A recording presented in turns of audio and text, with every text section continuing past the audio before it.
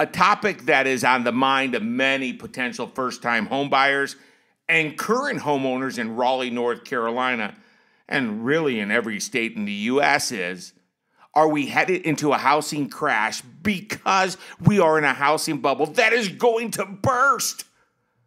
I truly understand why many are concerned with the idea that we are in a housing bubble and it's going to burst. Because 15 years ago, 15 years ago, we saw home prices fall and it was very painful. Let me properly communicate this. 2022 is not 2008.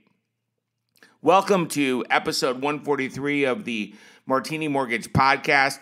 My name is Kevin Martini, and I am a certified mortgage advisor with the Martini Mortgage Group, which is located in Raleigh, North Carolina. However, myself, along with a very talented crew of mortgage professionals, help families in all 100 counties in North Carolina and pretty much in every state in the U.S. too. I'm calling this special episode of the Martini Mortgage Podcast a real estate crash coming soon. Not. Opinions are like belly buttons. Everyone has one. Some opinions are based on what one feels, and some opinions are based on data. I believe when you use data to form an opinion, it clears the path so you can make an educated decision based on facts. I also believe educated decisions put you ahead of the crowd. Some folks feel that we are in a real estate bubble, and this bubble is going to burst. And when it bursts, it's going to cause a housing crash like we saw in 2008. If you feel this way, with respect, you are incorrect. Let me share with you why we are not in a housing bubble and why we are not heading into a housing bubble. Let me start with when the modern day housing boom started, and that was 1945. World War II ended and soldiers were coming back and they were using their earned VA benefit where they could buy a home. Ever since then and up to today, there has only been one time where homes in the U.S. lost a significant value, and that was in 2008.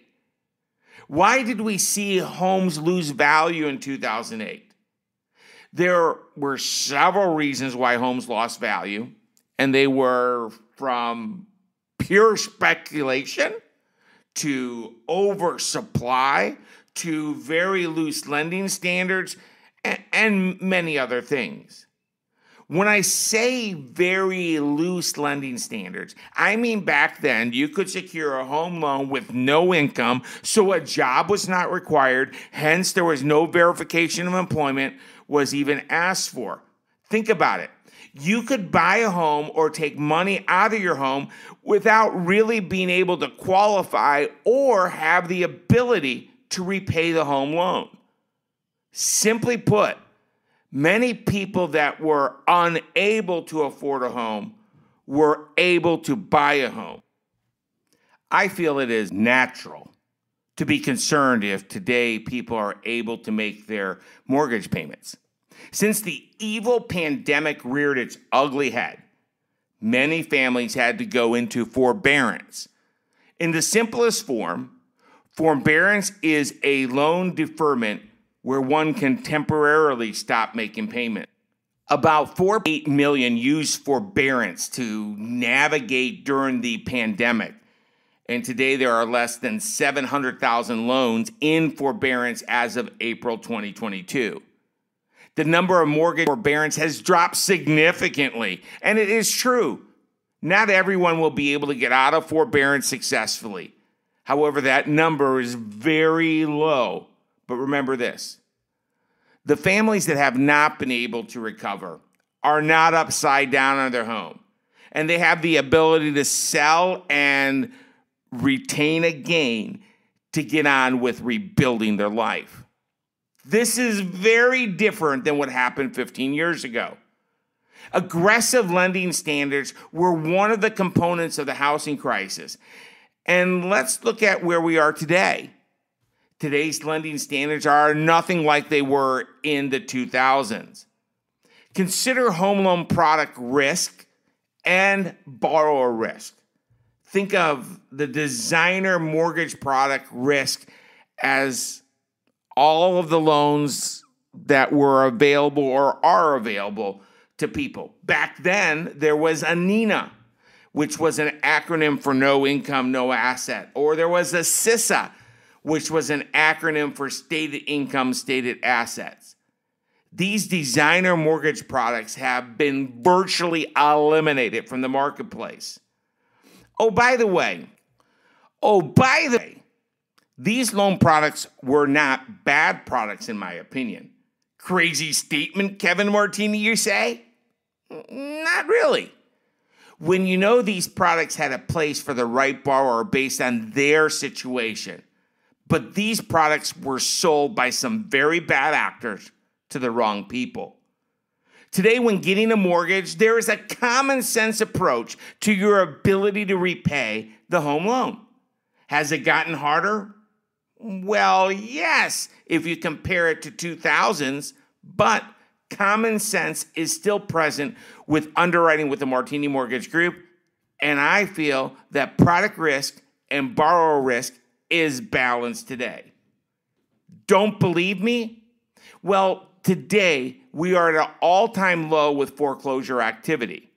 Sure, the last couple of years there has been a moratorium in place and the federal government has stepped in and said, look, we're not going to process these foreclosures during the pandemic. And that was smart. However, back during the housing crisis, it was tragic that over 9 million people went through foreclosure. Listen, foreclosures are always going to happen because bad things happen to good people. It is sad, but it is a reality. Today, with common sense lending standards that have been deployed, has led to less foreclosures in the marketplace pre-pandemic and post-pandemic. In other words, with highly qualified or better qualified borrowers, you're going to see less defaults, and we're seeing exactly that, and provides additional confirmation that the light at the end of the tunnel is not a train coming at us, but it's rays of sunshine. I had a conversation with a family I'm working with, and they were concerned about a ton of things, and I understood and appreciated their concerns. They felt like you may feel today. Let's see if that's the case.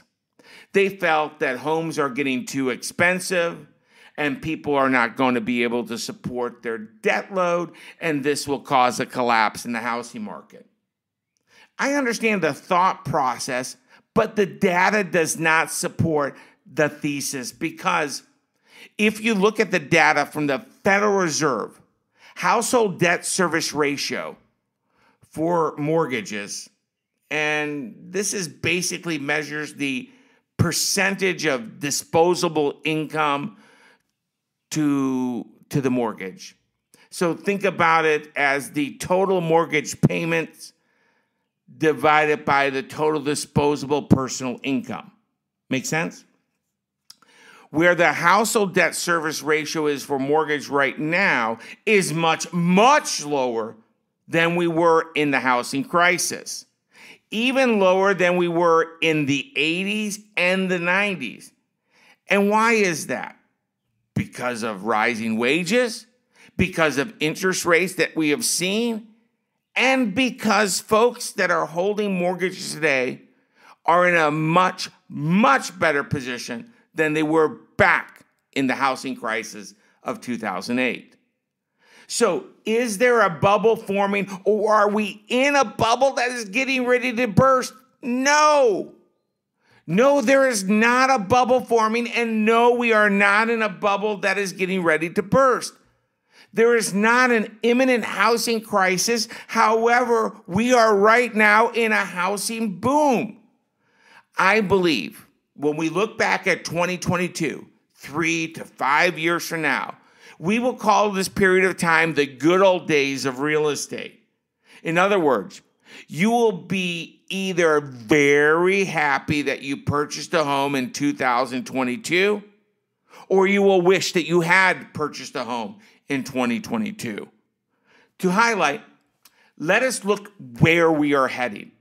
Home prices are higher and Raleigh mortgage rates are higher, and getting a mortgage today is a process, not an event. And then all the chatter from the Federal Reserve. What does this mean for home values? Simply put, Fannie Mae, Freddie Mac, CoreLogic, Mortgage Bankers Association, National Association of Realtors, Zelman, and the Home Price Expectation Survey are 7 entities that the Martini Mortgage Group follows religiously to gauge the future home values. And the average of all 7 say that home values in 2022 will go up 9%. Are homes going to lose value? Well, the experts don't see that. Now we are going to see a deceleration of home values in 2022 as compared to 2021. However, deceleration does not mean depreciation. Deceleration simply means that homes are not going to appreciate as fast as they have. I think deceleration is a good thing and is a sign of a healthy, sustainable housing market. If we look back beyond 2022, I believe the best survey to look at is the Home Price Expectation Survey, which is done by Pulsenomics. The Home Price Expectation Survey is not one person's opinion. It is the opinion of a panel of over 100 economists, investment strategists, and housing market analysts, and they are projecting 9% appreciation this year, 4.74% next year, 3.67% appreciation in 2024, 3.41% in 2025, 3.57% in 2026. That is a 5-year cumulative appreciation of 26.8%.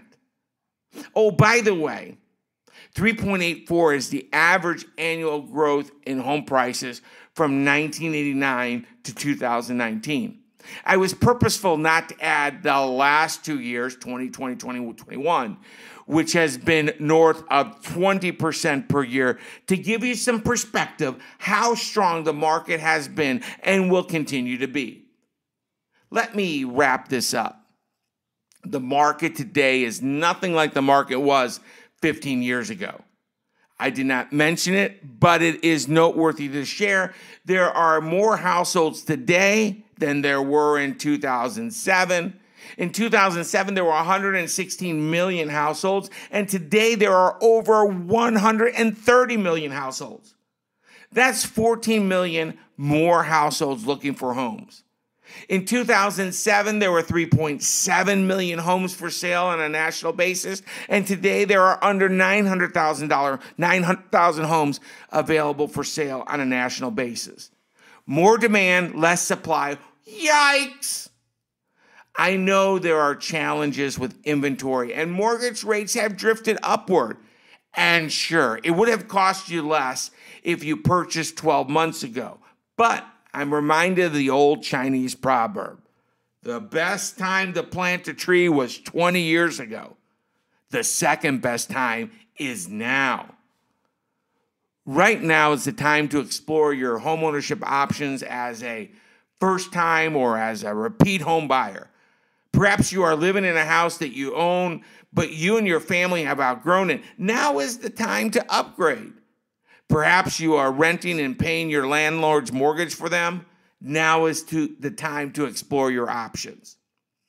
My name is Kevin Martini, and I'm a certified mortgage advisor with the Martini Mortgage Group. I provide trusted advice with a frictionless process that offers great rates and certainty to you and your family. My number is 919-238-4934. Looking forward to connect. Stay safe out there, and wishing you peace and blessings. Now it's time for the disclaimer. This material has been prepared for marketing purposes only. This is not a loan commitment or guarantee of any kind. Loan approval and rate dependent upon borrower's credit, collateral, financial history, and program availability at time of origination. Rates and terms are subject to change without notice. The Martini Mortgage Group at PCL Financial is a division of Celebrity Home Loans at MLS 227765 with a branch address of 507 North Blunt Street, North Carolina, 27604. You can contact Certified Mortgage Advisor and Producing Branch Manager Kevin Martini in MLS 143962 by calling the branch, and that number is 919-238-4934. For a full list and more information on licensing information, please visit www.nmlsconsumeraccess.org or by visiting www.martinimortgagegroup.com. Equal housing lender.